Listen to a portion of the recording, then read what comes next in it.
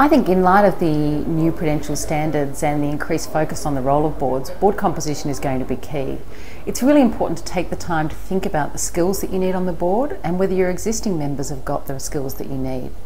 It's also important to think about how you coach your members to make the most of their skills, and think about, for succession planning, what your board is going to need to look like in a couple of years' time, particularly with the increased focus on audit committees, risk committees and the role of remuneration committees. I think people have used subcommittees for quite some period of time, but one of the things about the new prudential standards is there are clearer requirements over what the role of those committees are, the charters they need to have, and also the skills and experience that members of the committees need to have. I think the challenge that we have is that boards have so much information that they receive. If you look at the amount of information that an investment committee needs to go through, that it becomes not humanly possible to be able to process all that information and derive key insights, and also to be able to smell the smoke coming under the door. So I'd really encourage directors to think about how can you create more bandwidth or use your bandwidth more effectively so that you have got time to spot emerging issues and themes and focus board's attention on those.